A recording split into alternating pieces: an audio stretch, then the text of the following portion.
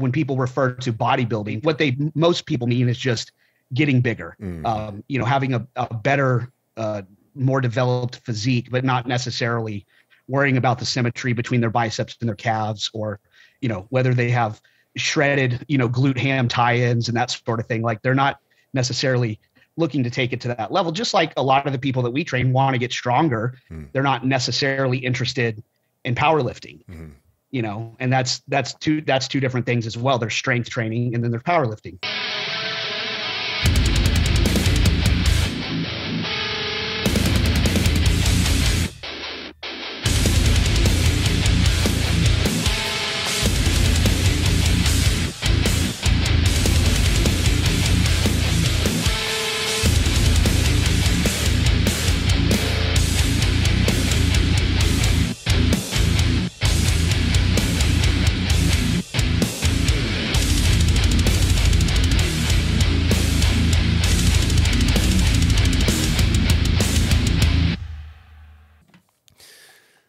Hey guys, welcome.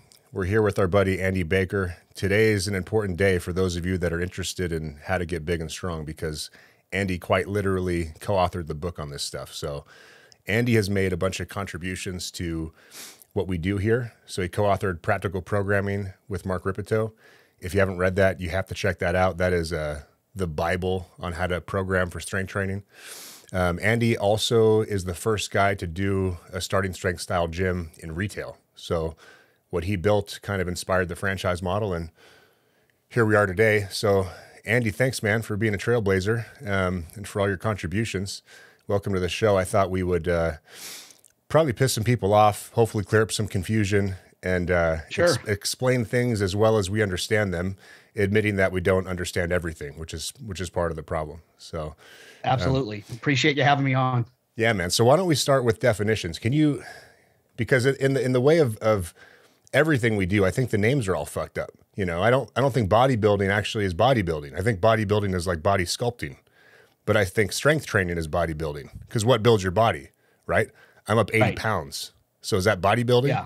So anyways, the definitions are screwy. It's kind of like powerlifting. There are no power moves in powerlifting. It should be strength lifting.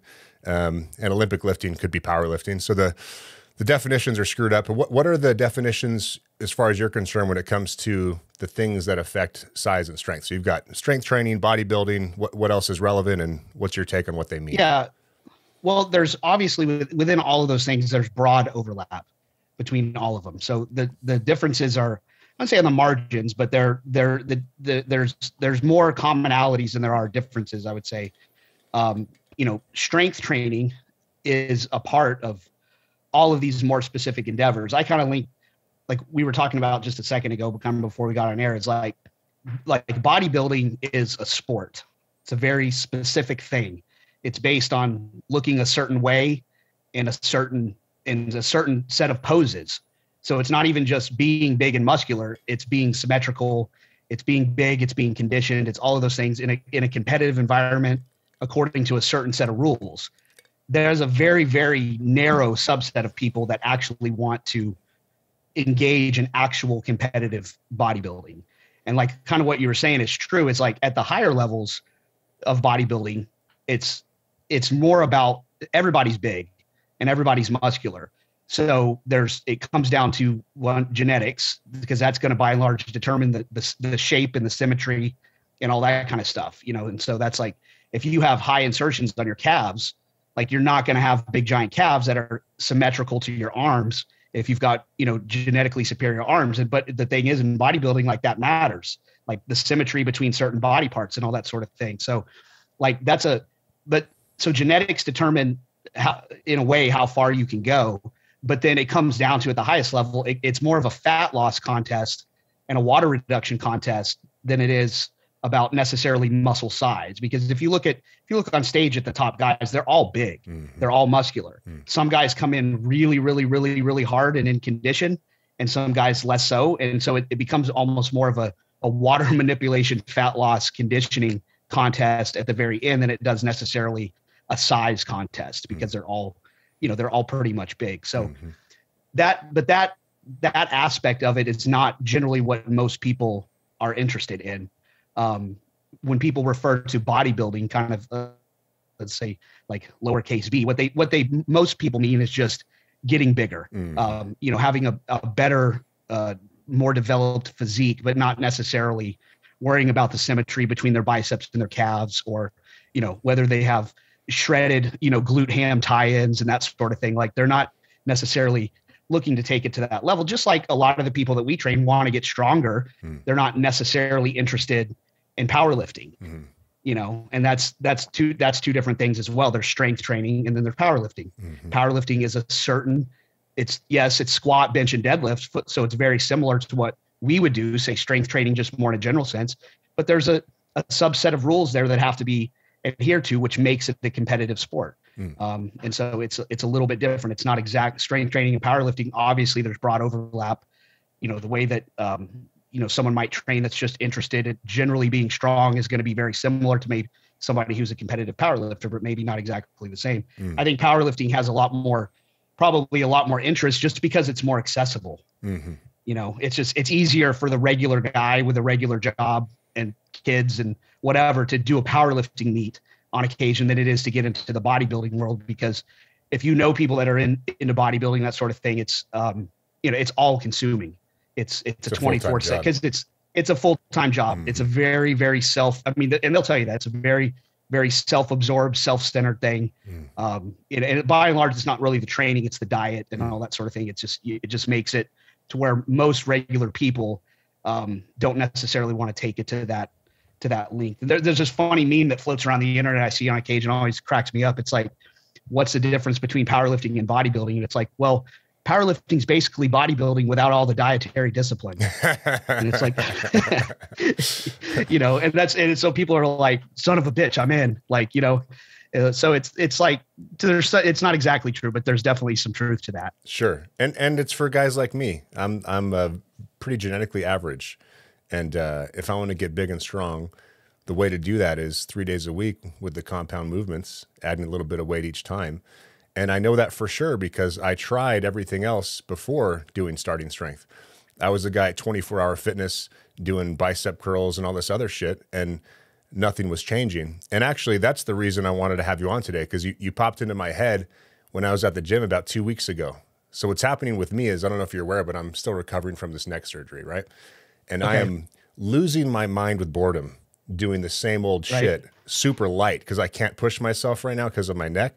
So I'm actually, Will Morris has me on some bodybuilding stuff just for fun. Right. And I've learned a couple things throughout this process, and it's really interesting. It's really interesting because not much has changed since I was 19 years old doing this shit in the gym and running in circles. And what I mean by that is, I was at the gym the other day, a commercial gym in front of the dumbbell rack, and I'm learning some kind of bicep curl. I think it's the one where you go up, and then you turn your hands around, then you go back down nice and slow. And some kid who I later found out was, 18 or 19, I forgot what he said, comes up to me and goes, "Hey man, can you teach me how to do these flies?" I was like, "Not really." I was like, "I don't know what I'm doing." I said, "All this stuff's new to me. I'm a barbell guy. If you want to learn how to squat, I can teach you how to squat." And I go, "But hey, that guy," there was some guy who was, clearly on lots of stuff and trains every day and wearing the skimpy shirt, and he was very very vascular and striated. So ask that guy. Right. The guy then with his buddy approached me later in the bathroom, and it was kind of adorable. The guy was just like, don't know how to say this. And we're like two guys in the bathroom. We're like, oh man. And he goes, you just seem like the guy to ask, like that might know, like, what should I do? And so I think this guy represents young men in gyms all over the world. And what I want to do on this podcast is give these people a very clear plan of this is what you need to do if you want to improve your physique, because young men get into this for physique purposes. The benefits of strength, other than physique, certainly apply when you're into sports when you're young. But as far as all the health stuff is concerned, you don't really have an appreciation for that until you're older and in pain and having to deal with health issues, right? So let's tell these guys, let's give this guy some advice. Let's tell him exactly what to do. And I think our audience will kind of generally know the solution here, but I want to hear from your point of view, Andy. What is a young man in the gym who's been fucking around and not making any progress, who wants to improve his physique? What does he do? Well, it's like a lot of different things. Like one, when we talk about strength as the basis for all other physical activities. So we talk about so let's get away from the bodybuilding part of it and look at some other activities that kind of make the case. When you talk about a young kid that, plays sports and he wants to get faster, should he train sprints on the track? Yeah, he should. But what is going to really move that needle from the weak kid that, wants to get better at track, say the 100-meter or whatever, when he squats 95, 135 as a freshman, what's going to be one of the main things that's going to improve his time? What is trainable? Other than learning the technique of how to sprint and all that sort of thing, it's getting stronger. Force That's production. what we tell people all the time. Yep. Get strong and play your sport. And so, and that applies to lots of different things. It applies to sports, track and field sports. It's when you're weak and you're underdeveloped, you lack the ability to produce force, you lack muscle mass. The best thing that you can do is to close that gap, is to build a relevant muscle mass and improve your body's ability to produce force. Continue to play and practice your sport, and you will get better at playing and practicing your sport. That applies to, like I said, track and field. It applies to the sports of, whether it's football or baseball or whatever. You want to hit the ball further. You're a 135 squatter and a 95 bencher. Bring all those numbers up and continue to practice and play baseball. And guess what you're going to do? You're going to throw harder. You're going to run the base path faster. You're going to hit the ball harder. You're going to hit it further. So that applies to those sports. It applies to, a little closer to what we do, say Olympic weightlifting. That's for a novice, let's say a beginner, and he's got his eye on, someday I want to compete in Olympic weightlifting and, maybe even compete at a high level in it, but he's a novice, he's a beginner. Should he practice the Olympic lifts as a beginner? Yeah, he should. But in what proportion to building his ability to produce force with squatting, deadlifting, pressing, that sort of thing? Build the muscle mass, build the strength, practice a little bit of the sport to keep the skill development up. But at that point in his career, it's not his technical expertise on the clean and jerk and the snatch that are going to keep him from being, competing at a high level. It's the fact that he lacks muscle mass and he lacks the ability to produce force. And so he needs to train in a more general sense rather than getting hyper specific right away. Say with CrossFit, there's a lot of this audience that's familiar with CrossFit. What's the best? Who are the best CrossFitters? Generally, the guys that came into CrossFit already strong. Mm-hmm. And then what did they do? Then they learn the specifics of the gymnastic stuff and the, whatever. I don't even keep up with it anymore, but whatever it is that they do in competition, the stronger you are, the easier the transition you're going to have into doing, that thing. So bodybuilding is kind of the same way. If you can get stronger first on the basics, it makes a much more easier transition into a slightly more specific way of training. That would make you, let's say, if you wanted to compete in bodybuilding, would make you a competitive bodybuilder. I always tell my audience, it's like higher education, right? Like when you start with your education, it's broad and general. When you go through high school, it's a broad and general. Well, it used to be, not so much anymore, but it's a broad and general education. You just read, write, math, science, history. And you're kind of developing that base. You get into college, and then what do? What's the first 2 years? It's still kind of broad and general, right? You still got to go through. Maybe it's a little more advanced now. It's a little faster pace, but you're still English, history, the basic sciences, that sort of thing, with maybe a little bit of focus now on your major. So if you're majoring in chemistry, you might have or whatever it is, you have a few classes, that are more tailored to you specifically, but by and large, your education is still general, and you're still learning not just the material, but you're also learning a lot of the skills that you need, say, to how to study and that sort of thing. You can liken it to this of how to eat, properly, but you're learning some very general skills. And then what happens? You get, later into your undergraduate degree, you get a little bit more specific. You get into a master's program, you get into a PhD program. Now all that you do is specific. You're beyond all of the general stuff. You still got to maintain it, right? I mean, you still got to be able to read at a high level and compute math at a high level and whatever it is. But the focus of your studies at that time is going to be specific, almost exclusively specific on what it is that whatever your degree plan is. So it's the same thing with whether it's powerlifting or bodybuilding or whatever, you're going to start with a more general base.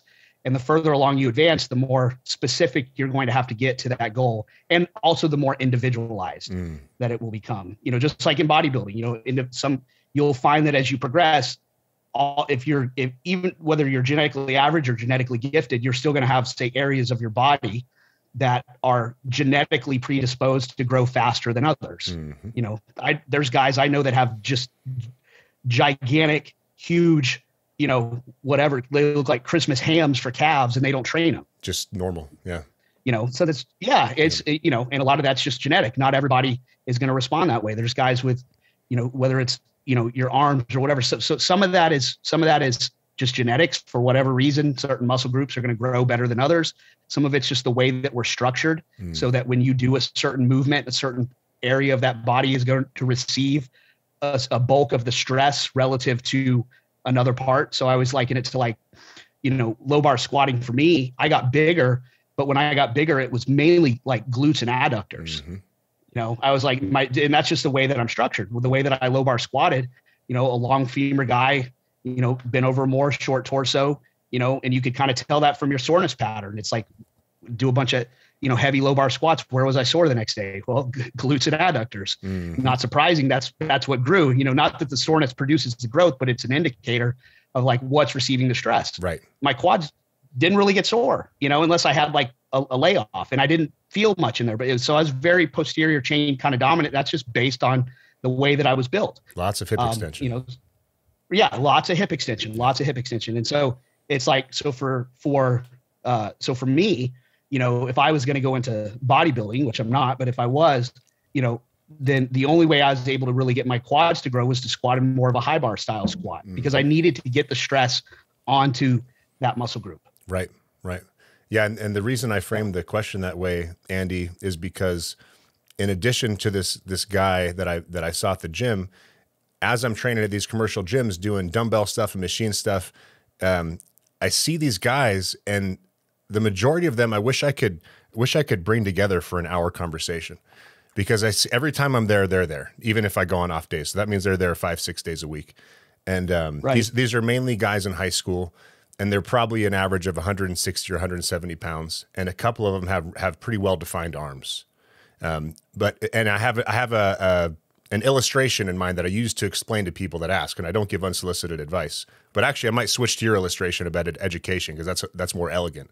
But the one that I use is, you're young and you want to improve your physique, and you're doing all this, refining stuff, right? So you're kind of like putting icing on the cake, but you forgot to bake the cake first. So, well, think of a like a sculptor that's making a statue out of clay. You want to, like, a bigger block of clay is easier to sculpt, right? If you start with a smaller mass, it's harder to do. So it's, they need, it's going back to the education thing. It's almost like, if you just entered somebody right into a chemistry program in college without all of the basic knowledge of, the reading and the math and all the other basic sciences, they're going to be lacking. They're not going to do as well as somebody who spent the time developing perhaps a broader education and then funneling it into something more specific. So, and it's just, a lot of those movements, they lack the ability to, one of the things that makes a good movement, whether it's from a strength training standpoint or from a bodybuilding standpoint, it doesn't really matter, is the ability to progress that movement over time. And how, and that's where the gains come from. So people always say, well, what's the difference between, like, say, bodybuilding training, powerlifting, strength training, whatever? It's really, at the more advanced stages, it's really movement selection is the only difference. But beyond that, most of the same rules still apply, in terms of, it's still about loading over time. So whether you switch from a low bar to a high bar squat, it's still, the same rules still apply. If we want to tell you to get your legs bigger, we tell you what, take your squat from 225 to 315, and then take your squat from 315 to 405. You're going to get bigger. Yep. Well, if you switch at a more advanced stage, you say, okay, well, I'm not getting the hypertrophy that I want in my quads. You're like me, you're all ass and adductors. You say, okay, I'm going to switch to a high bar style of squat. And the first time you do it, let's say whatever, you start at 275, because you've already built your low bar squat up to 4. So you're starting at a higher threshold, you've built say your low bar squat up to a certain level. So you say, okay, I'm going to switch to high bar squat. There's a learning curve. The technique's a little different, blah, blah, blah. The same rules still apply. I got to take that high bar squat from 275 to 315 to 365 to 405. That's the only way I'm going to grow. It's not, so you don't grow just by, and a lot of people will always say this. They'll say they're trying to get their arms bigger. Let's say they'll say, well, I started training arms, twice a week, but I haven't seen any difference. It's like, you don't really get any credit just for doing an exercise. You have to progress it. So even if it's a bicep curl, it still matters. So if you start off with a barbell curl, and you do the 45-pound bar for a set of 10, well, in a few months, you need to be, if you want your arms to grow, you need to be doing 95 for 10. Something's got to the same increase. rules. The weight, the volume, something. Right. And it has to, over time, it has to be the load. The load has to go up over time. Now, one of the primary differences between, say, bodybuilding and just like strength training and certainly powerlifting is we talk a lot is like the kind of the gold standard is like 1 RM, and I'd say for bodybuilding, the 1 RM doesn't have really any utility at all because that's a more specific skill to get good at, say squatting and pressing and deadlifting heavy singles. So when we talk about getting stronger, I'm not necessarily talking about we need to raise your 1 RM, but your heavy set of 5, it's fine. So I just kind of did an article for that for Rip for that's like an excellent proxy for measuring performance, because when we talk about we want to go, and even if your only goal, I put in that article something about like, even if performance isn't the goal, performance is still the goal, because it's the only metric that we have in the gym. If we go in and we want to grow, growth happens too slowly to measure. You can't go in there and put a tape measure around your arms, after every workout and see if you've grown or not. So you have to track performance. It's the only metric that's trackable from one workout to the next, to the next, to the next, that we can, string together over a 6-month period of time or a year period of time to see if there's any, any measurable difference. So, well, it doesn't. So the rules still apply. It's the only difference a lot of times is exercise selection. Especially if you want to compete in bodybuilding, you have to expand your exercise selection. You have to train biceps. You have to train triceps. You have to do some of these stuff that maybe if you're just more interested in just a more general strength or even just getting bigger, you may not spend as much time on, say, the smaller accessories. You can get away with just, kind of keeping your lift selection more basic, and you're still going to grow. You may not hit complete physique development, but you don't necessarily need to get into all those little things. Or if you're actually bodybuilding, you have to train everything. It's not, you can't just do the, say the big 4 or the big 5 or whatever and expect that, unless you've got some Tyreek Hill like genetics.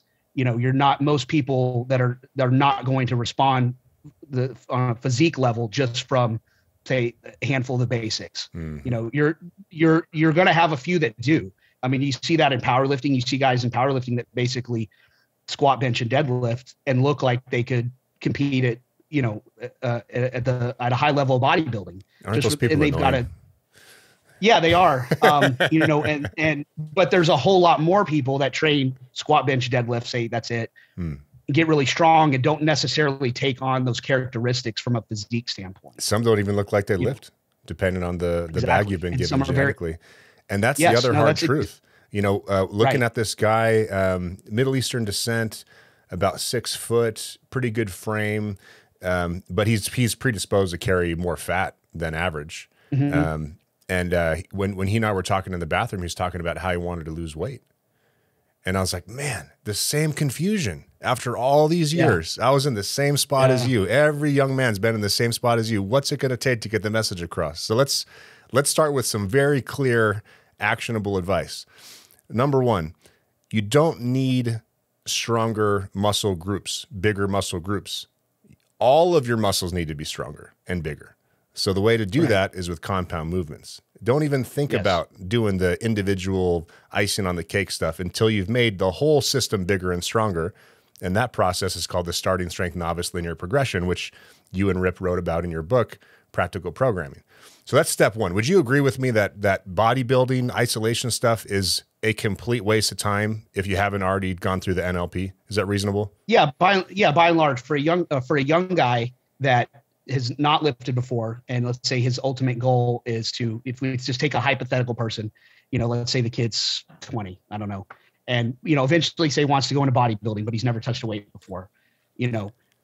That's rare most people have touched some weights before, whatever, but let's just, in this hypothetical situation. And sorry, real quick, he doesn't want to get into bodybuilding per se. He just kind of wants to get laid and feel good about the way he looks, right? He wants to be, jacked and tan. Yeah, sure. So that's, the thing where people get thrown off with the novice linear progression, they look at it and they're like, well, this isn't enough to, it's not enough exercises. And it's like, what they don't get is when they're at the front and they don't get how short of a time you're actually spending on this relative to your whole training career. Mm-hmm. You know what I mean? It's this, I always tell people, it's the starting strength method. Mm-hmm. This is not the methodology for life. 6-9 months, just get started. Yeah. You're building a base. It's like you want to go to college, but you don't know how to read, write, and do math. Like, we got to do a crash course on reading, writing, and math before we can stick you in this, college program. And that's kind of what the starting strength program is. You're learning more than just you're learning more. It's not just about getting stronger. There's even just some stuff that doesn't even have anything to do with the training. You're just learning your way around the gym, and having less stuff to do. I mean, how many clients do you have when they begin, they can't put the collars on the bar, right? Or they, what I mean? Like simple things, or they don't, they misload the bar with, you tell them put 165 on and they put 175 on, clients do that all the time. And so it's like little things like they haven't even mastered the basics that aren't even training related, just being able to kind of knowing your way around a weight room, or around a gym. So we're going to give them as little as possible to focus on, and only focus on the things that matter and really move the needle forward. And then, once that base is established and we've taken it as far as we can get it, then, that's what I always say about intermediate training is the first thing I do with an intermediate trainee is define their goals. And because that's going to help guide your decision making, because it's like, we have the novice program and it's pretty straightforward, right? Like, regardless of the goal, I want to just be stronger, or I want to do bodybuilding, or I want to do powerlifting, or I want to get better at sports. Like, we can use that program with very few minor modifications for just about anybody. Right. And then you get to the intermediate program, and that's where everybody gets thrown off, because it's like the road forks in it's not just like two directions. It's like a lot of different directions. You say, okay, it's like, again, going back to the education thing, you have to declare a major, so it's like, what do you want to do? You want to be a power lifter? You want to be an Olympic weightlifter? You want to play sports? You want to do bodybuilding? Or do you want to stay on a more general path of I just want to get a little stronger and a little bigger? Like, that's okay too. But you're going to start modifying the training a little bit for each person based on their goals. If they're going to be an Olympic weightlifter, well, guess what? We got to start doing a little more of now. We want to do a little more than just power clean 1 or 2 times a week. We want to get a little more specific. If we want to do bodybuilding, well, let's look at, let's open up the exercise selection category a little bit. Not necessarily huge, but you add in a few more things, make some modifications or whatever that you want to do for this person. And and then you kind of take it from there. But that's the kind of the way that I look at it. And I think a lot of people that get into intermediate training don't do that, and a lot of coaches don't do it for their clients either. It's just a quick 5-minute conversation of, hey, this program that we've been running now is kind of starting to run its course. It's starting to beat you up. I don't know how much, more progress we're going to make doing this. So we're going to start talking about a little bit different way to train in terms of the programming. All the same basic stuff still going to be in here. We're still squat, bench, deadlift, overhead press, all that. It's still there, but we're going to start looking at, tailoring it a little bit, maybe more specifically to you. Where do you think you want to go with this? What are you, and the person, they'll generally tell you, hey, I'd love to sign up for powerlifting meet. All right, cool. Now we have a direction, or else it's like, there's too many variables to try to cover. And goals, if somebody doesn't define a goal, don't they? Right. So if you don't define it up front and you're trying to lose weight and you're on Andy's, power building program, it's just like, well, those are kind of conflicting goals, aren't they? Right. Yeah. And it's like, you just have to ask people, figure out what they want to do, and then make the appropriate changes for that person. I think that's what that's basically what happens is it just gets a little bit more individualized, and it's not going to vary that much between individuals. If you have two people that have both been training, say for 6-9 months or whatever, they both want to go into powerlifting, well, their programming is probably going to look somewhat the same at the beginning. Whereas in 2 or 3 years from now, let's say they're both still competing and they're both more serious about it, their programming may look radically different, because the longer you go, the more advanced you get, the more hyper individualized you're going to get. One guy may be doing a really high frequency, high volume program because that's what works for him. The other guy may be really lower frequency, higher intensity, less volume because that's what works for him. So like at the more advanced level, it gets a lot more individualized, and you just have to kind of figure that out over time. Right. So, but at the beginning, it's like an early intermediate, or it probably look fairly similar.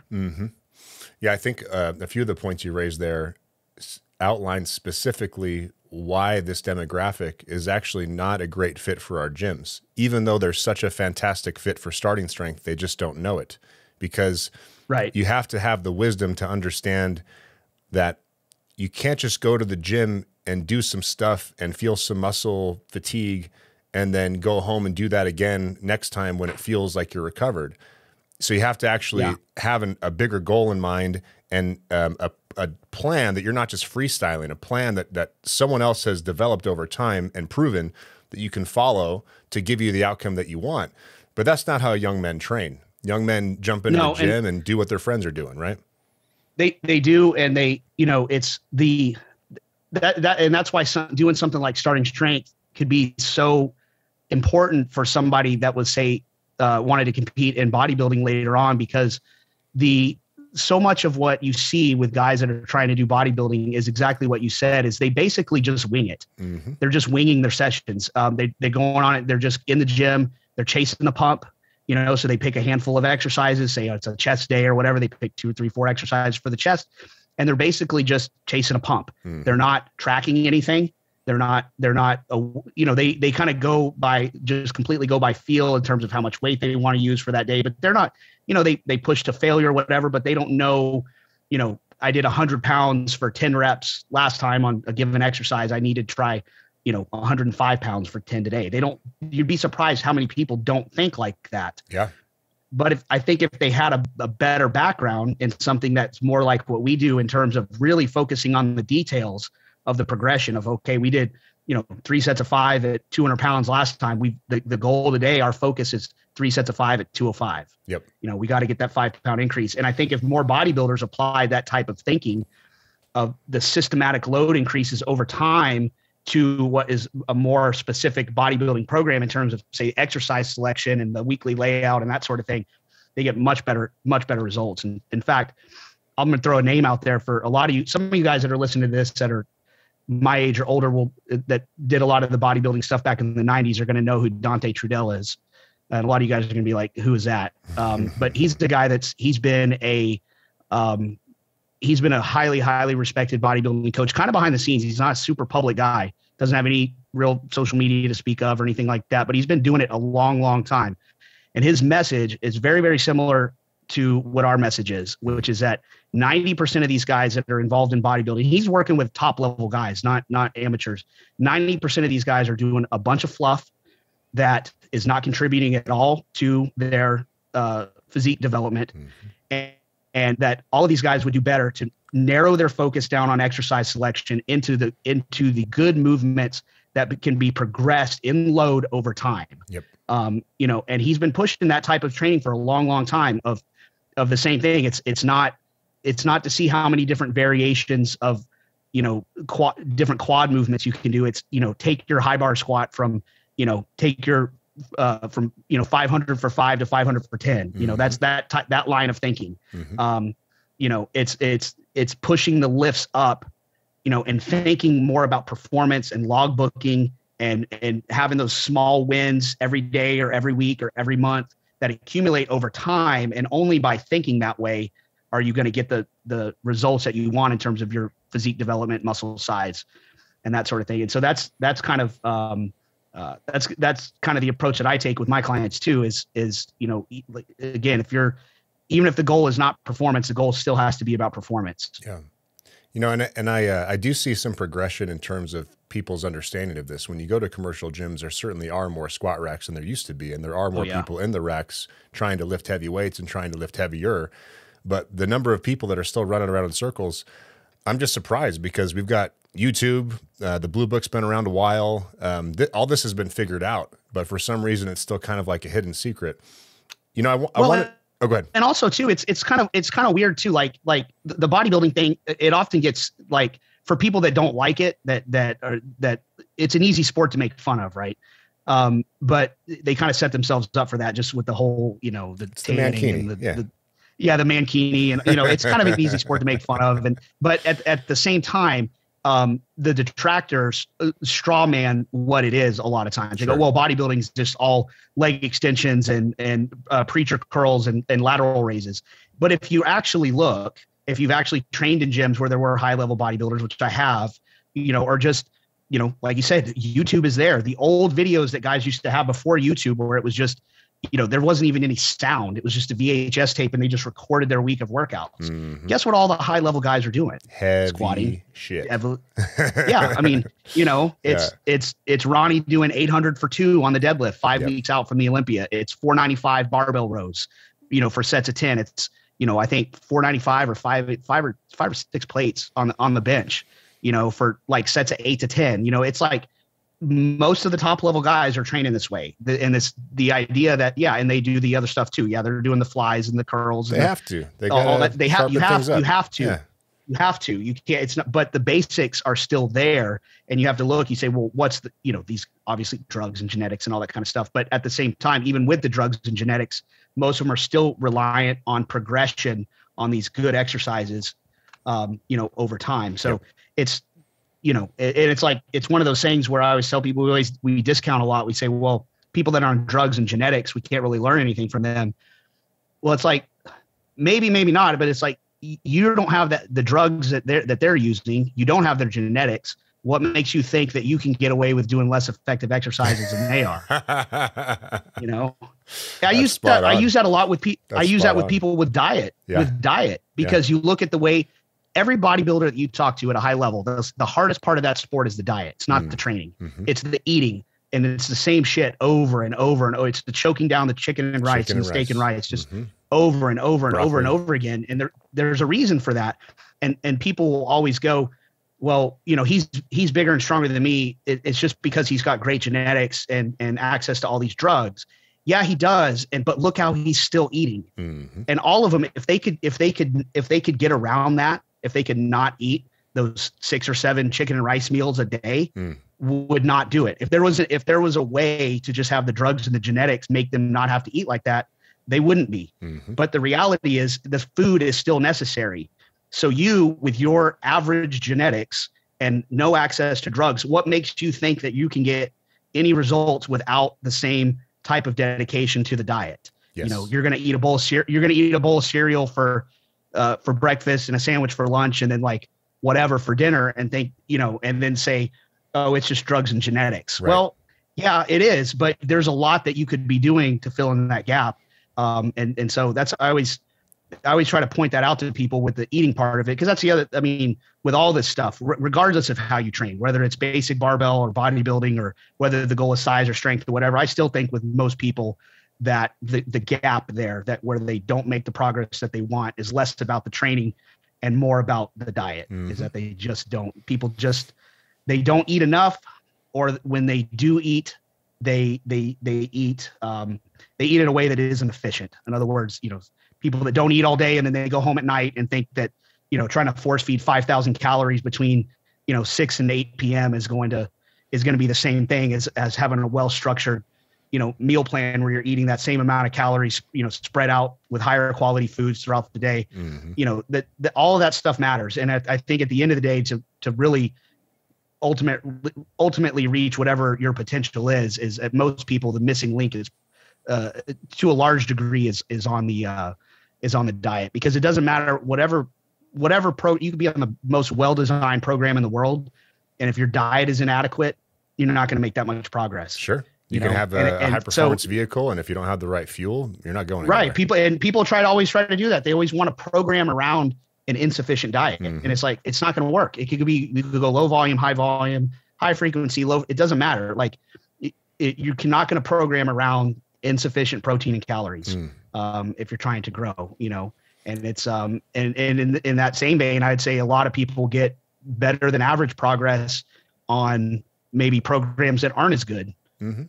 But if they have a real attention to detail and real consistency with the diet, they can actually get quite far on maybe what we would consider suboptimal programming. So I think that's when we talk about bodybuilding, the training is still just a stimulus. That's all. That's just the stimulus. And so the nutrition part is, it's not like, oh, this would help. It's like, no, this is part of the deal. This is, the training is 100% and the diet is 100%. It's not like you can't divorce the two, especially the stronger that you get, the more advanced you get, the more important it becomes. I mean, how many people do we see in the gyms that make really good progress the first few months still on a shitty diet, and then they hit a hard wall? And if their diet's not fixed, you know, that's why I like to start people off from the get-go trying to do a better job with it. So they're not like, now, okay, let's, you know, it's like, we're going to try to learn how to develop good study habits when we hit our master's program. Well, it's too late. Right. You know? Yep. That's I really like that analogy. I'm going to borrow that one from you if you don't mind. I also really liked what you said about the three main variables that contribute to physique, which are genetics, drugs, potentially, and the intelligence of your training program, which includes diet. And you can't do a thing about your genetics. And this is a really important message. And I wish it was a message that I understood when I was younger, because in 1999, Fight Club came out and Brad Pitt was the ideal male physique, and he probably weighed, 155 or something, right? But he was shredded. And it's like, you're never going to look like that. I'm never going to look like that. Trying to look like that actually doesn't make any sense, because although you can see his muscles, if you saw him in person, they're not exactly imposing. So this guy that I met at the gym, his name's Alex, by the way. Alex, I'm going to send this to you. He, like I said, he's trying to lose weight, and he's carrying extra body weight based on his genetic predisposition, extra body fat, that is. And he's insecure about it. And that sucks. I wish he wasn't. I wish he, I wish he felt more secure in his own skin. And I know that he would if he gained weight, if he gained 20 pounds and went through the starting strength novice linear progression. And I told him this, and his face was exactly what you'd expect it to be, which was like, nope. I just basically told him what his belief in God is false or something, right? Like all of his deeply held conceptions of things have just turned on their head, because he's thinking that he has to lose body fat and improve the size of his muscles. But it's like, no, you need to go through a process. And step one of the process is actually gaining weight. And believe it or not, as you start gaining that weight, you're going to look better. You're going to look better. Yeah. So it's unfortunate. And I just wish, I wish people understood that, you may get your deadlift to 500 and you'll look as good as you can possibly look, but that may not be anywhere near where you want to look based on your genetics and lack of drug use potentially, and diet. Right. So I think that's just an important message to send. It's like, be honest with yourself about your genetic potential. However, I'll throw a picture of my before up here on the screen. Your potential is probably significantly better in terms of growing size, muscle size, and just improving the shape of your physique. That potential is probably significantly more than you imagined. It always is. Yep. The ceiling is always much higher than what people think it is, because I mean, most people, and even those of us that, kind of know, I mean, I know that, like, let's say my own training right now, I'm not doing everything that I could be doing to make sure that I get, the maximum, result out of my training. Most people aren't, but if you're really serious about it, and you really want to move the needle, and I think that's like your buddy there, going through a progressive program like the novice linear progression and fixing his diet, not gaining the 20 pounds by force feeding himself, but by having it's a kind of the thing we always say, like training like a powerlifter, eat like a bodybuilder. Like, a lot of times those guys are going to see like a recomp type thing happen where they're, that's one of the great things about being a beginner. It's harder to do the longer you train, but that's one of the things that beginners, or somebody, if you've ever come off of like a long layoff where you haven't trained over a long period of time and you've lost some muscle mass and you've gotten fat,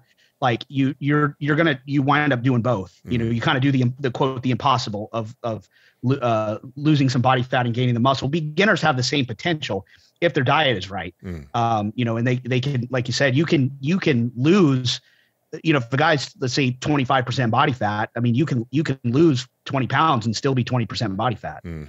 Because you're losing muscle. You're dieting and not retaining the muscle that you have, because you're either on some sort of linear starvation type diet or whatever. You're not training correctly. But you know, it's all of those things contribute to, you know, reaching or not reaching the physique goals that you might have. The one thing that you can track, I mean, the one thing that you have the most control over is your training and your lifts and where your lifts are at. You know, and it's like the higher up you get on the strength side of things, the more important all of the other things become. The diet and, say, exercise selection, you know, those are all kind of the smaller variables, we would say, because the higher up you get, you know, the less potential those increases have to make significant improvements on your muscle mass. In other words, if you have a guy, let's say like where I was, let's say you're squatting in the mid 500s and you still have what would be considered a less than impressive set of quads. Does getting to 600, is that going to significantly improve that development, or am I just going to keep kind of growing in the same pattern I've been growing? That's a different set of circumstances than the guy that's squatting at, it's not like my quads are small. It's just relative to everything else from a bodybuilding standpoint, they would have been a weak point. Sure. And if you had a longer torso, that may not have been the case. Exactly. Right. Yeah. If I was shaped differently, it may not have been the case. So that's where we were talking about at the beginning, where, you know, it's the kind of the low hanging fruit is to make those big improvements at the front end of your training, getting your squat from 135 to 225 to 315 to 405 to 495. Okay, now, and I don't know what the cutoffs are. A lot of these are arbitrary.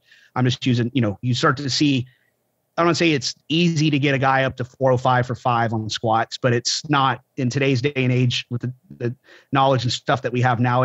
You see it more often than you used to.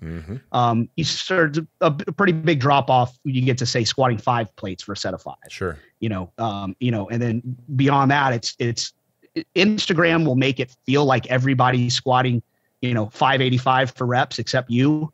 But the reality, you know, that's where it's good to get. That's in today's day and age, we live in a world where everybody trains alone in their garage, and then their gym is Instagram. That's their community.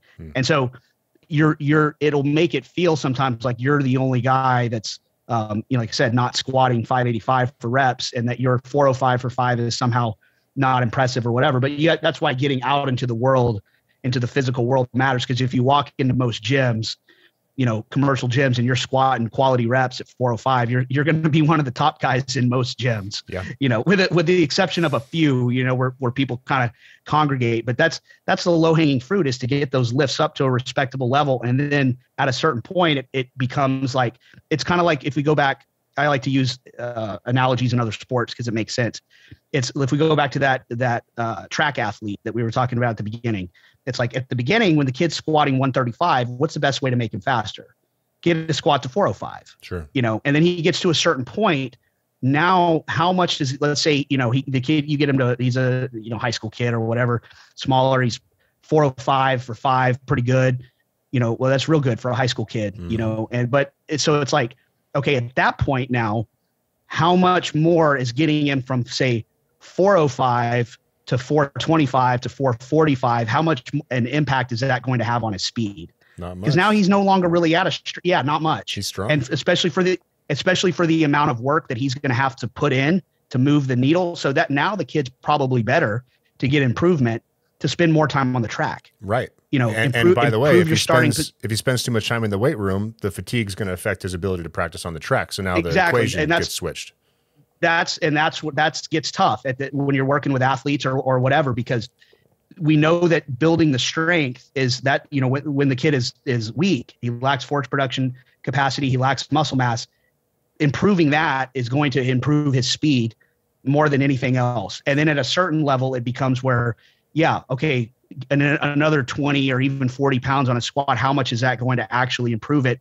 And what is the cost for doing that. If he had to struggle mightily, say, to get to 405, he's going to have to struggle even more to get to, say, 445. And so, like you said, the fatigue cost of that, the injury potential, for that is maybe not going to be worth it. You may get more improvement now of spending more time developing a start position off the blocks, working on the technical aspects of becoming a better sprinter, and spending more time on the track, doing more specific sprint exercises, whatever it is that they do. I'm not privy to whatever they do at the highest levels of track and field, but whatever it is that they do to make those guys super fast, So, but it's kind of the same thing in bodybuilding. If you want to go back to that, it's build up the basics, and then once those basics don't have the capacity to deliver what you need them to do, then you have to switch to something a little more specific. Yep. If that analogy makes sense. Definitely.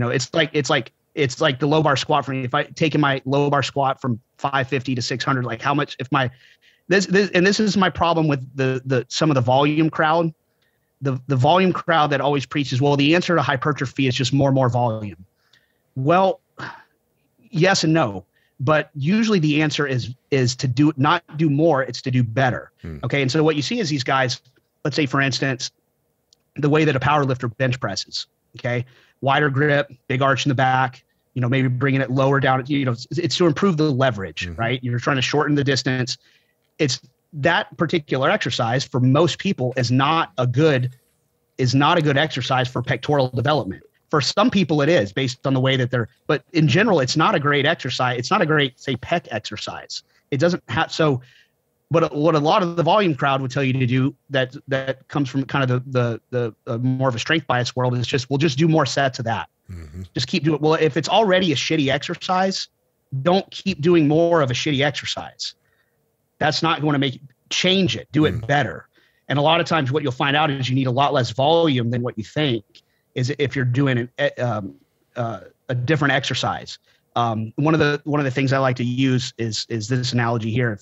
If I deadlift 225 for a set of 10, and let's say me and you were built identically, which we're not, but if we were, let's say we're built identically, and I deadlift 225 for a set of 10, and you deadlift 225 for a set of 10 from a 2-inch deficit. Who did more volume? Same volume, isn't it? You did. It's the same, but more stress. It is more stress. Exactly. Right. So what is volume? Volume is just, it's a number of reps that we did, but what was the stress, let's say let's just say to the quads? Who did more volume on the quads? Volume the guy that did the 2-inch muscle group. Yeah, I got you. Exactly. Yep. And so a lot of times when you see, I think part of the reason that you see all these recommendations for more and more and more volume, more frequency, is because they're using shitty lifts. And there's what they would be better to do is to use a better lift, and you would need less volume. In other words, what would be better for a guy who's not, say, like, I'll just use myself, for example, it's not getting good quad development from a low bar squat. I have a build that makes it a lot of hip extension. I'm all adductors and glutes and hams, right? Is it better for me to just keep doing more and more and more low bar squats, hoping that somehow my quads will grow? Or should I switch to an exercise that is more specific to the quads? Right. You know what I'm saying? Right. And I would probably need less of that. Which you should only worry about if you're already strong. So let's actually let's switch back to our buddy Alex real quick. So let's say we get Alex and all his friends in the gym, and we've just talked to them for an hour, and we've got all of them nodding their heads and understanding that what they're doing is a complete waste of time. They'll be much happier if they do a structured program oriented around building size and strength like the NLP. They should not be trying to lose weight, because that's the exact opposite of what they need to be doing, which is building muscle. And then they go, okay, cool, I'm willing to do all that, I'm with you, but then what? Right? So it's like for these guys where their goal is purely physique, what advice do you have for someone who's like, okay, I'm willing to get through the NLP or do as much strength work as I have to? Tell me where that line is drawn as the first question. And then secondly, what happens next? What happens after if they run through, like, say, a novice linear progression? What happens after that? Well, or if actually, so it depends on where you'd have them end, because I typically recommend. So I told this guy, and he looked at me like I was insane. He looked at me like I was speaking another language. I said, you need to get your deadlift to 500-ish, squat to 400-ish, bench to 300-ish, press to 200-ish, and it won't take you that long. And then once you do that, if you want to, do some calf raises, knock yourself out. But at the moment, they're a waste of time. So I guess the first question is, where do you, generically recommend young, healthy, average men go in terms of strength until they start specializing a little bit on some of the, icing on the cake stuff? So I went over this in one of my podcasts. And I think for most people, are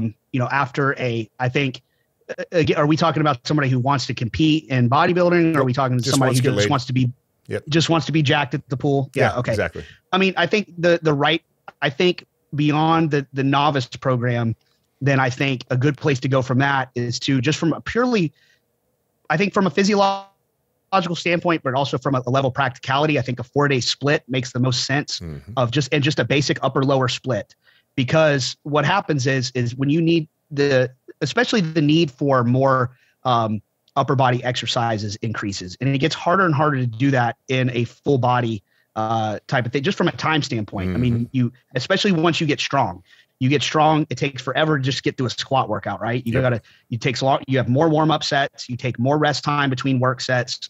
So you get through the squats, then you get kind of re-warm up for the bench, go through that whole process of the bench. And then by the time you're done with the deadlift, it's like, even if you have energy, it's like, shit, I gotta get to work. It's 2.5 hours. You know what I mean? And it's you're like fried. Right. Yeah. Right. It's like, it's just a practical reality of it's hard to just keep adding stuff onto those full body workouts. So even if you could recover from it, which would be difficult, you don't necessarily have the time to do it.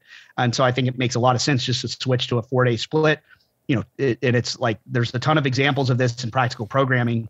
It's just like, you've got your 2 upper body, like Monday and Thursday, you're doing more upper body day, and Tuesday and Friday is your lower body day. I think for most people, for the non-bodybuilder, the lower body day doesn't really change. What I tell people is like, squat, deadlift, and go push the prowler.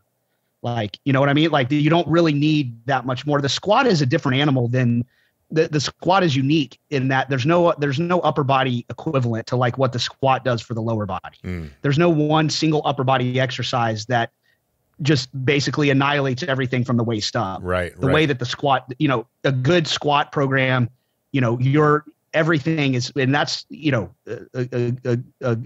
good squat, you're for the non-competitor, everything's getting trained in just the way that it should. You're able to keep your numbers up just from a general, regardless from the physique standpoint, just from a general strength standpoint, you're able to keep your numbers up. And then I just think of the deadlift almost as an extension of the squat. You're just kind of polishing it off with a pull from the floor. So it's like, squat and deadlift, or squat and some deadlift variation, whether it's rack pulls or, there's a million ways to do it. You keep power cleans in there, or you cannot, it doesn't really matter. It's like your choice, but the squat is going to do like 90% of the lower body work for you, and then the deadlift kind of covers like some of the low back work and that sort of thing. But you can just squat and deadlift, and then in place of like a lot of accessory lower body type work, which has the potential to make the problem with a lot of that stuff is the soreness that it produces. You do a high volume of like hack squats and leg presses, leg extensions, leg curls, or whatever. Like if you're a bodybuilder, I think there's utility to those movements, in addition to the main barbell stuff, but for like just kind of the average. Yeah, always in addition to. That's the thing, is we don't allow that straw man to creep in where it's like, oh, bodybuilders just do leg extensions. Like, that's not true. It's never true. They do those things in addition to, the more systemic taxing movement. So it's always in addition to. The problem with like a non-competitor doing all that is you probably get more like, functional strength, and you get the conditioning part in and all that with, say, sled dragging or prowler pushing or whatever, versus, or just doing nothing at all, just squatting and deadlifting and going home. Like you probably don't need a ton more than that, and so, but then the upper body stuff, that's where, like, again, because we don't have a squat equivalent of the upper body. I mean, the bench and the press don't compare to the squat, to what they do to the upper body. So you need, at a minimum, you need, bench press and something like chin ups or whatever. But for a complete development, there's more exercises that you can play with on the upper body side of things. So you're going to need the time to do that. So it makes sense. You have, and it's the same thing. The way I usually structure it, it's like Monday would be more of a bench focused day. Thursday, more of a press focused day. You've got your pull-ups, your chin-ups, your rows, your curls, your dips. It's kind of all your basics. There's a million different ways that you can organize it, but it's just kind of the basic muscle building exercises twice a week, with the lower body twice a week. And I think for most people, the sets and the reps and all that stuff change and fluctuate over time and all, but that basic structure, most people probably don't need to go beyond that for their physique goals. Mm-hmm. Yeah. So, and it's, you can, and I think, even like when you talk about more advanced bodybuilding, people say, well, why, how come they do like a body part split, where, the kind of the Monday is the chest day and Tuesday is back day. And because they have to, out of necessity, because like we just talked about, the amount of stress in order to get continued growth over time, the amount of stress must increase. Sure. Okay. And so the downside of that is the amount of stress increases, which means it's very difficult to say for a more advanced guy to do all of the squatting, the benching, the deadlifting, all that they need all together in a given workout. It needs to be spread out over time. And so that necessitates something like, for a more advanced guy, something like a body part split, because it makes more sense to do it like that than try to do it where you're trying to get a full body workout in, say 3, 4, 5 days a week, and trying to do, a quad exercise 5 days a week, or, chest 4 days a week, or it's too difficult to recover from, and it's not time efficient. So the body part split is what allows people to get the adequate amount of stress that they need per muscle group. Sure. in a practical manner. But for most people, they don't need necessarily all of that. And these guys are training 6 days a week. And normal people don't have time for that. And normal people can't recover from that, which is where the drugs come in. So don't copy the program that doesn't apply to your situation, essentially, is the advice, right? Yeah, I would say, there's some interesting thoughts out there about why people at the kind of the tip of the genetic spear, or whatever you want to call it, actually respond better to consolidation of volume, a mega high dose of volume, say in a single session, and then followed by a lengthy recovery period. There might be a genetic predisposition there in terms of that, a better response from that. I would say understanding your genetics is important. I mean, from a powerlifting standpoint, the less genetically gifted somebody is, the more frequency I usually use with them. And so they're going to respond better to like a higher frequency on the lift. So like a guy that's a really good genetic responder can get by and make a lot of progress, say benching once a week. Guys that are, I think, less so, more average or below average, do better from higher frequency on those lifts. And I think the same thing applies to a more of a hypertrophy oriented program, where people that are less genetically gifted do better with a little bit of higher frequency versus consolidating all of their work, say for a given muscle group, into 1 day a week, and then letting it, and then having a really lengthy recovery time.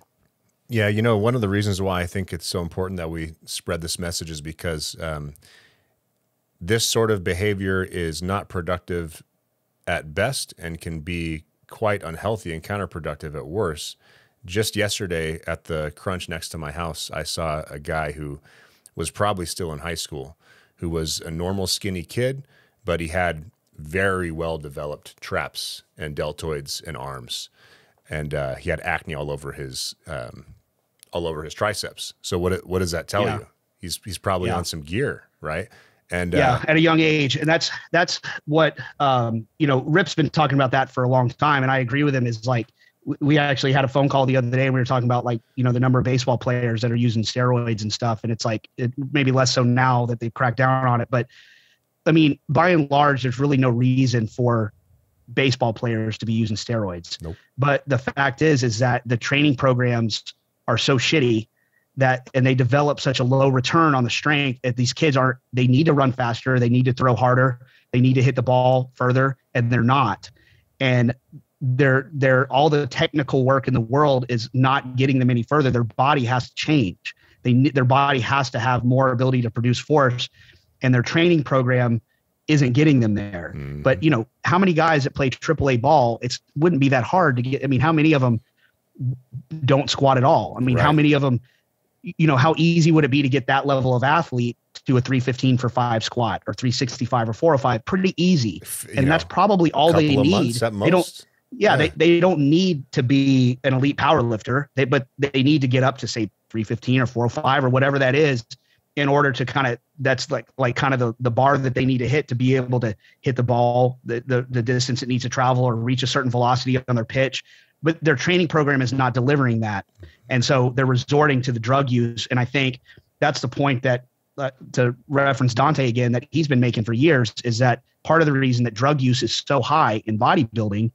I mean, you have to have it. You cannot make it to the Olympia stage or even at the amateur level, you can't get to the highest levels without it. However, it could be the dosages could be lower if the training was better, and it would be better for guys' health. I mean, if you follow the bodybuilding world at all, I mean, guys have been, the last several years, guys have been dropping dead left, right, and center in their 20s, 30s, and 40s. And it's because I think it's because the drug use is so high. And part of the reason is because the training is not necessarily what it used to be. And I think these genetically gifted guys wouldn't need to use the amount of drugs that they use if their training was better. If they focused on, okay, I'm going to get my bench from 225 to 315 to 405, as opposed to I'm just going to go in and chase a pump, then I wouldn't need as much drugs. If you take enough drugs, you don't have to push your weights up that high. You don't have to lift. The bodybuilding aside, I mean, if you want to be big and muscular and you do a bunch of drugs, you'll look. I know a couple of guys; they look great. But and there's, I mean, the best solution. That's what a lot of guys do is they go in. If you look at him, and you think this guy's huge, and then you watch him lift, you're like, man, he's hardly using any weight. Well, he doesn't need to. He's in there. You know, he can literally just go in there and chase a pump on a few machine exercises or whatever. And grow. And if he pushes it a little harder than that, he's going to grow a lot. But if he pushed it real hard and kept in a focus on the squatting and the deadlifting and the, you know, all the good exercises, you know, and he focused more on performance on those, then perhaps the need for the drugs would go down. You know, he still, if you want to compete at the highest level, you're still going to have to use them, but maybe not in the dosages that they are, where they're not all having heart attacks at 45 years old. Yeah, 2.5 grams of test per week probably isn't wonderful for you. To the degree that they make certain forms of training more better or different than if you're not on drugs, I'm not sure about that. I mean, definitely it makes suboptimal programming more effective. It's kind of the point you just made, right? You know, more drugs instead of better exercise selection. Right. You can go in there and chase a pump on shitty exercises and still get bigger. Whereas if you weren't on the drugs, you would have to be more focused on better exercises, more focused on progression rather than just training for the pump. And so drugs kind of mask that, you know, but my observation with, I don't use anything, but I've trained a ton of guys that have, and my observation has been that the drugs, and I don't know if this is true. This is just kind of my anecdotal observation. They don't necessarily, everybody always says, oh, if you take drugs, you recover faster and you you know, you can train more often and you can do, I don't know that they actually make the recovery faster. I think they make the adaptation more profound. If that makes sense. So like when we talk about that kind of stress recovery adaptation cycle, you know, when we talk for a normal guy, the adaptation that he's going to experience after a workout or a week's worth of workout or a month's worth of workout is going to be very small. You know, the adaptation is actually not very profound. It's, you know, however, it's almost like an immeasurably small amount of muscle growth. And that's why it takes a long time to get good at this shit. But for a guy that's using that, the adaptation is faster. And so the results are more profound, and the stress is actually, he's able to produce more of a stress with a little bit less work.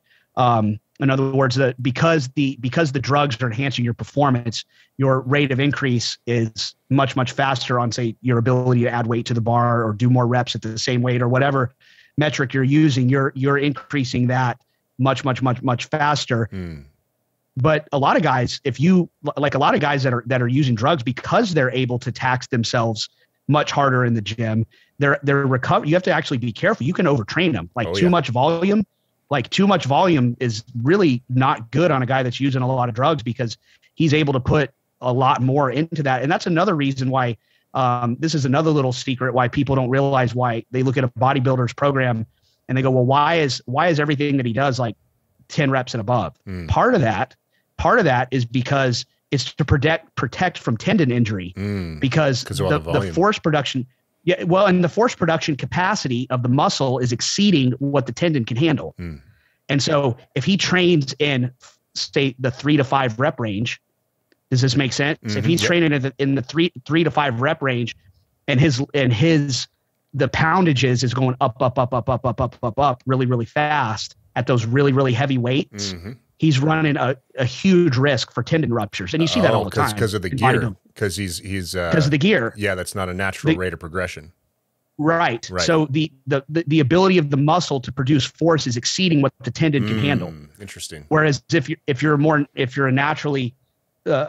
naturally trained athlete, the rate of adaptation is slower, and so everything kind of progresses together, right? The muscle size, the ability of the muscle to produce force, and the ability of the connective tissue to handle that are all kind of developing together. Yep. Whereas if you're on a lot of gear, your force production capacity is going up very, very fast, and it's outpacing what your tendons can handle. So a lot of smart bodybuilding coaches, in order to keep their athletes from getting hurt and injured, especially as it gets closer to pre-contest, where a lot of times dehydration is an issue, and because they're dieting, their carbs are low, it makes them also more susceptible to injury.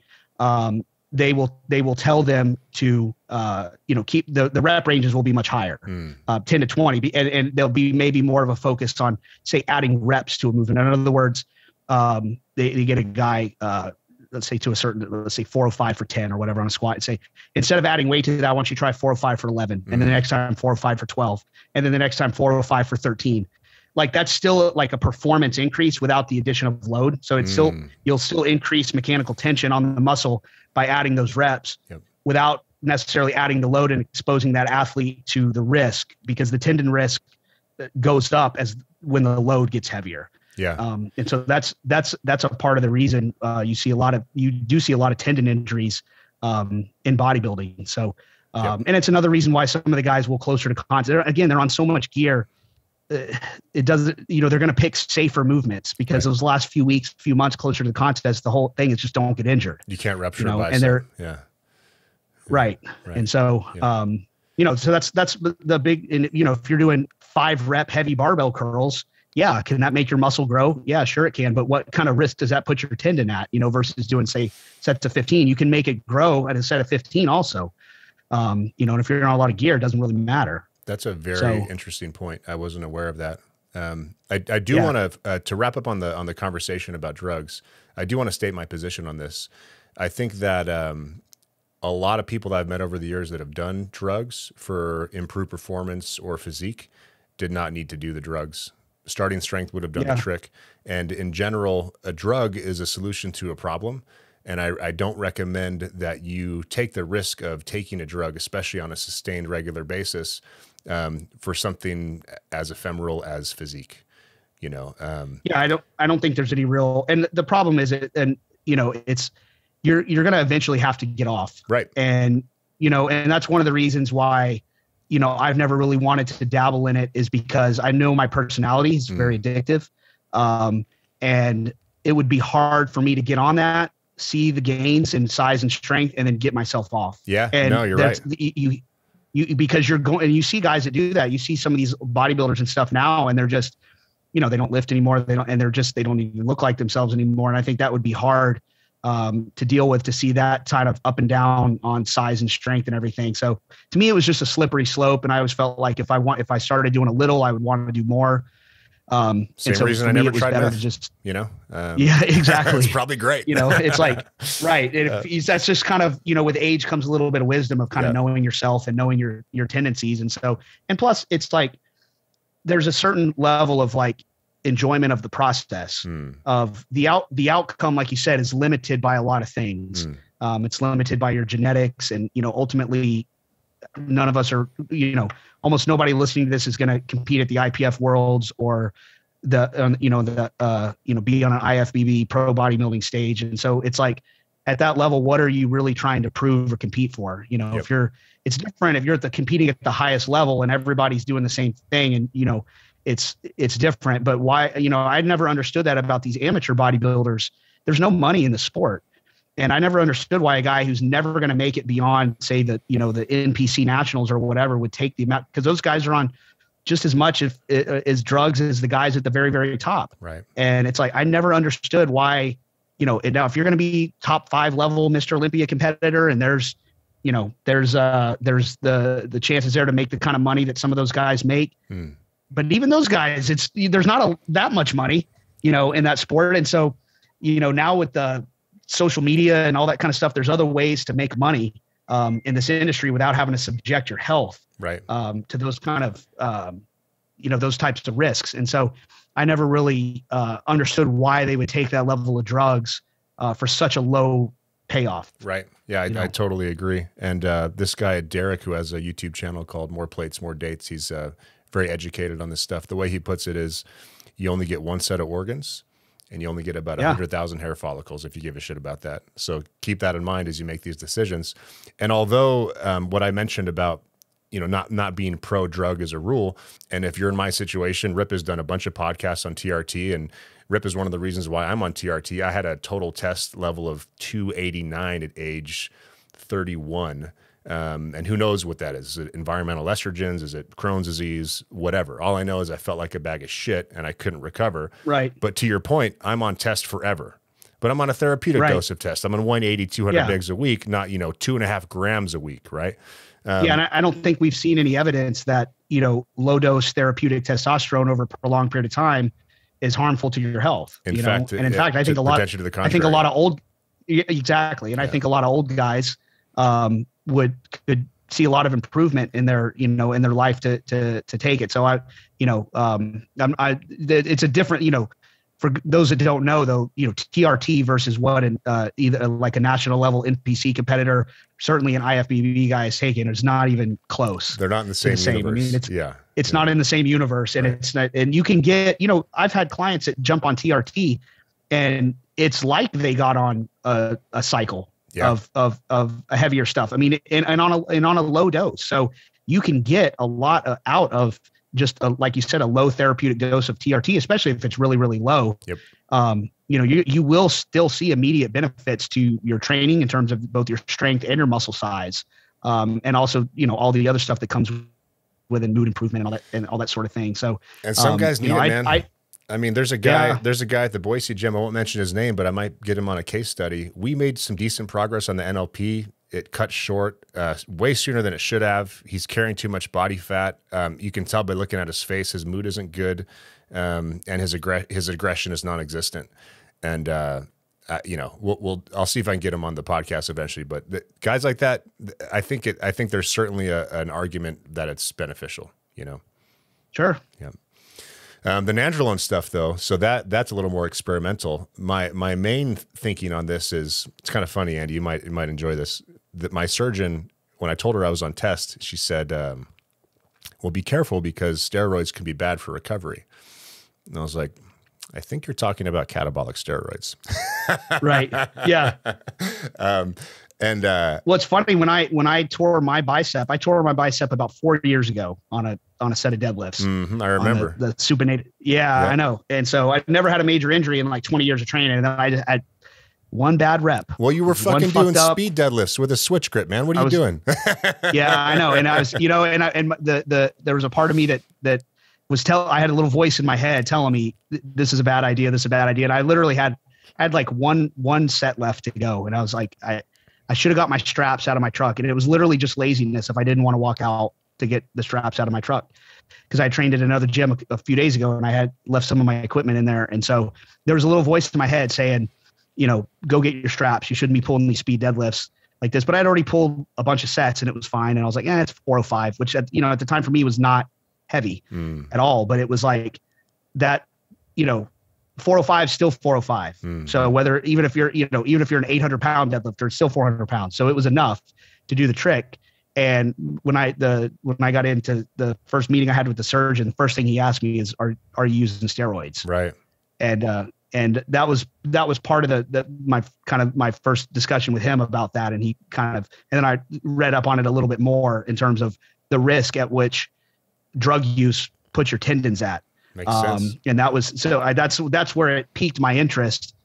He didn't really have a great explanation for it other than he saw a lot of guys that are on steroids have come in with a lot of tendon injuries. Mm-hmm. And so, that his was all just kind of observational correlation. He didn't really explain it that well to me, but I started reading up on it a little bit after that. And it makes a ton of sense. It makes a ton of sense. Yeah. It makes a ton of sense that would be a risk.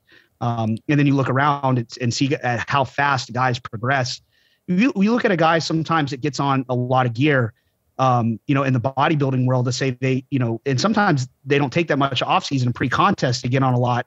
And even when they're dieting, their strength is going up and up and up, and they'll go, 315 for a set of 10. And then the next week they don't go up like we do with 2.5s and 5s. It's all plates and quarters. Right. So they're going 315 for a set of 10, 365 set of 10, 4. And it's like, that's insanely fast, and that the body can not, the progression that they're making is artificially induced by the drugs, but the adaptations that the body can make are not keeping up with that. And it's the opposite. Puts them at increased amount of risk. Yeah, I totally agree. It's the opposite of what I think is wise, right? Which is don't use a bunch of drugs to get strong. But if you happen to hurt yourself, there might be some drugs you can take temporarily to improve your outcome, whatever, collagen synthesis and joint health and everything else by doing something temporarily. But keep in mind that comes with a risk too. But the overarching theme here is that the drugs aren't necessary for most people. The genetics you can't change. But what's within your control is what Andy and Rip spent countless hours writing about in practical programming. And I'm telling you, if you haven't read this book, you need to read it twice if getting big and strong is important to you. Because I mean, I'm asking someone that's kind of biased, but Andy, what else is there on the market that lays out for you exactly how to manipulate your training variables to achieve a strength and size outcome? What else is there? Oh, I don't know. I'm sure there's other stuff. I mean, most of the stuff that, I'm like everybody else nowadays, I get half of my information off the internet rather than books, which is probably not a good thing. But I mean, there's other smart guys out there. I mean, like I felt like, I get outside the strength world a little bit and get into the bodybuilding world. And what you find is the good bodybuilding coaches are preaching by and large the same conceptual message that we're preaching. Mm-hmm. Dante would tell you, the best way to get your triceps bigger is not to, see how many sets of cable tricep press downs you can accumulate, but take your close grip bench from, 225 to 315. Sure. Which is a message that most of us would tell you. Right. It's like, the concept is the same, of that progressive overload over time is the driving catalyst for everything. Like it doesn't, I put in that article that I did a few weeks ago. It was like, it doesn't matter. I don't care what your training split is, what your volume is, what your frequency is, or even necessarily what lifts that you do. If you're squatting 315 for 5 this year, and at the end of this year, you're still squatting 315 for 5, you will not have grown. Right. I don't care. Not what else you got fat. What other variables there are that can be manipulated. None of them matter if those performance metrics haven't moved. Right. And it's the same regardless of the lifts, as those numbers have to move. And it doesn't matter. The inverse is true. I don't care if the guy trains with a lot of volume or not a lot of volume or high frequency, low frequency, or what lifts. If that squat has gone from 315 for 5 to 405 for 5, he will have grown. There's no way around it. That's the low hanging fruit. That's the low hanging fruit that's under our control. Yes. And so that's what matters. And all of the other details, they matter to a degree the more advanced that you get. But for most of the people listening to this, the low hanging fruit is to get your numbers up on the basic lifts. Yep. And then you go from there. So in summary, if you are a young man and you're looking to improve your physique and you're not already strong, get strong. Get strong. That applies to everyone, no matter what, in all circumstances. Secondly, be aware of the fact that there are genetic limitations and that you may not get to where you want to go just based on the parents the family you were born into. And the third thing is it might be tempted to resolve that problem with drugs, but from my point of view, the risk-reward ratio of taking a huge amount of anabolics over an extended period of time to put on a whole bunch of muscle mass that you're not genetically predisposed to hold, the risk-reward scenario probably isn't there. And by the way, if you just get really strong and you get your diet in check, you'll make the most of your situation and you'll be way happier than you were at the beginning. So just start there, go through the process. Don't rush things. Don't get distracted by nonsense.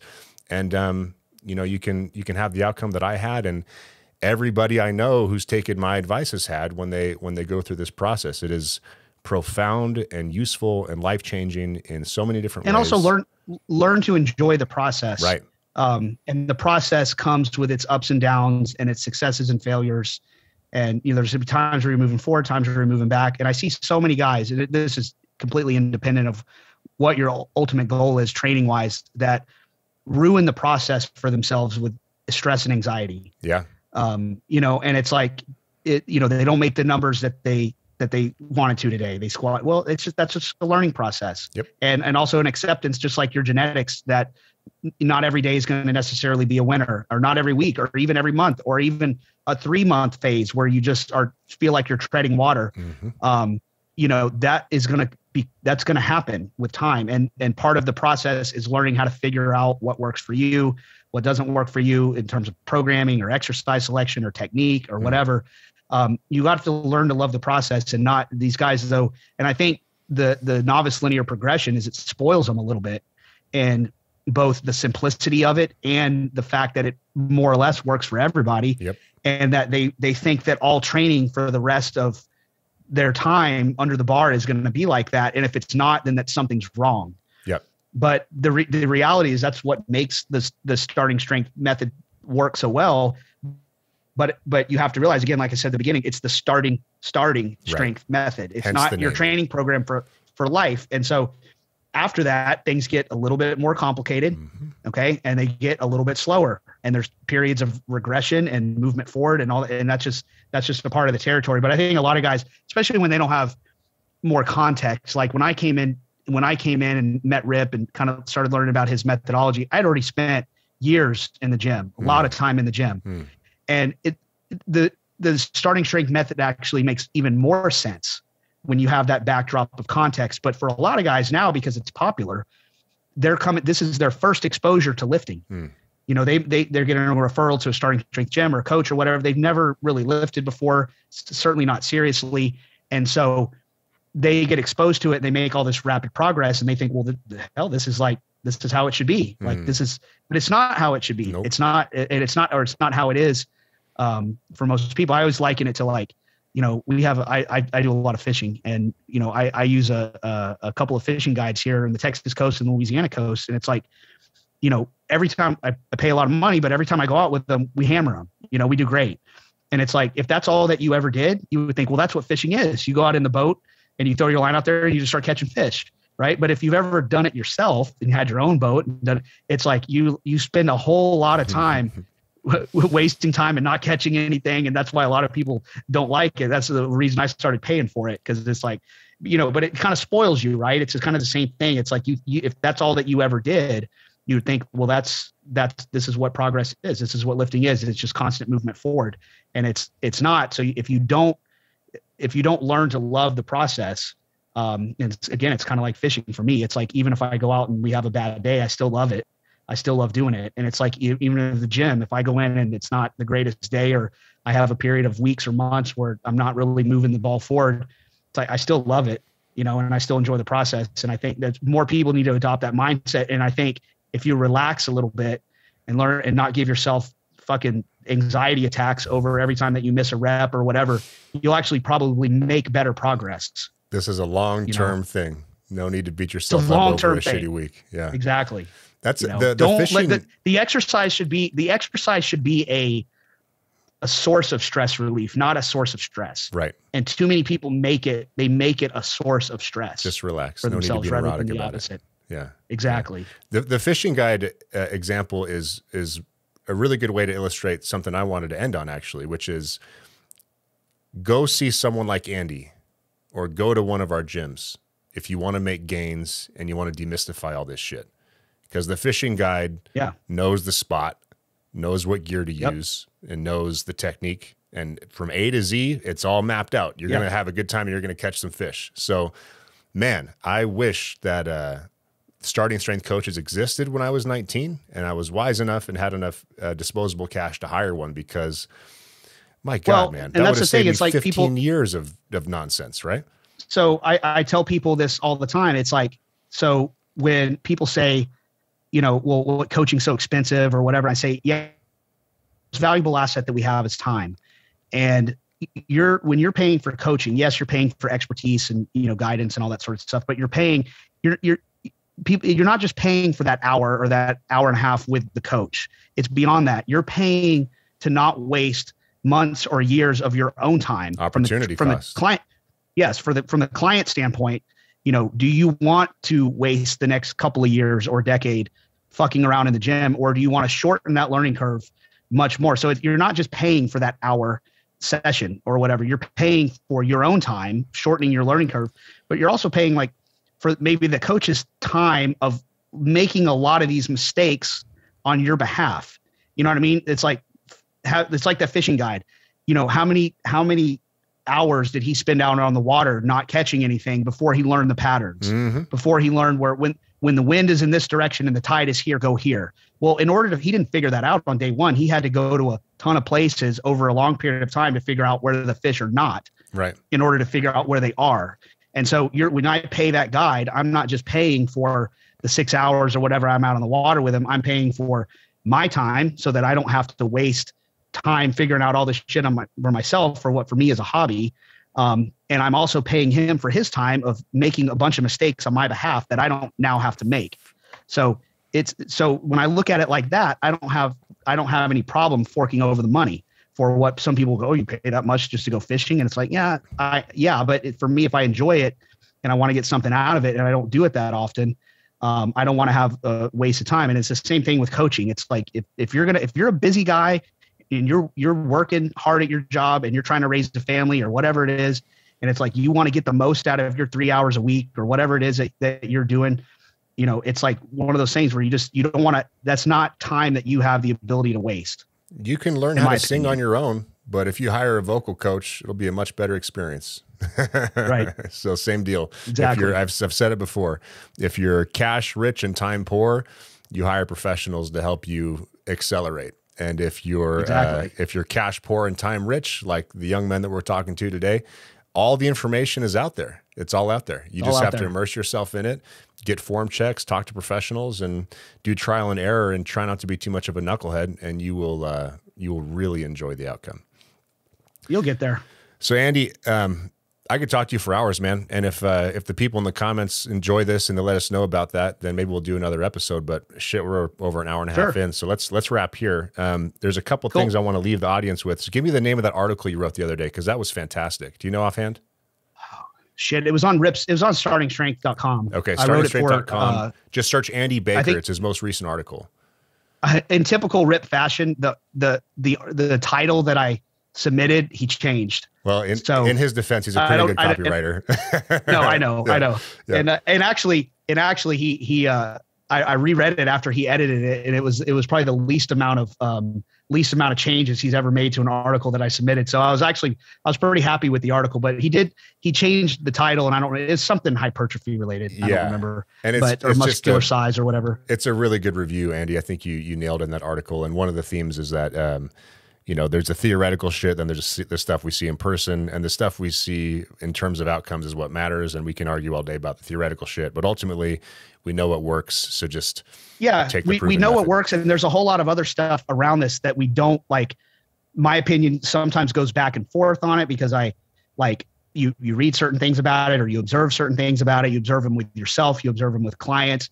And, you read kind of the lab coat guys, the research guys, they're not real sure about some of this stuff. Their opinions change a lot over things like, how much does, say, a muscular pump affect muscle growth? Is that causative, or is it just an indicator that, there's lots of little things like that you can debate back and forth, whether, how much of that stuff is, but what we do know is the performance part of it of, chasing a pump is not something that can be quantified and progressed over time. Right. And so, but raising the numbers on your lifts is, and we do know that's the surefire way to get it done. And the other stuff is maybe, yes, don't know, changes over time.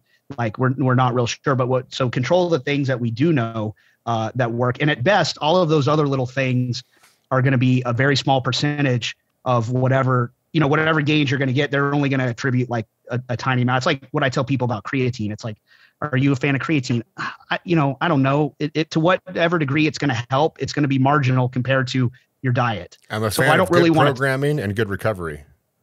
Right. And it's like, I don't really, like, people ask about creatine. I'm like, I don't really want to have this conversation until your diet's fixed. Right. People love to focus on the little things before getting the big building blocks in place. At best, creatine is a very small percentage of what ultimately your gains are going to come from. I mean, very, very small compared to the training, the programming, and the diet. And it's the same thing with like a lot of these other things with the bodybuilding considerations.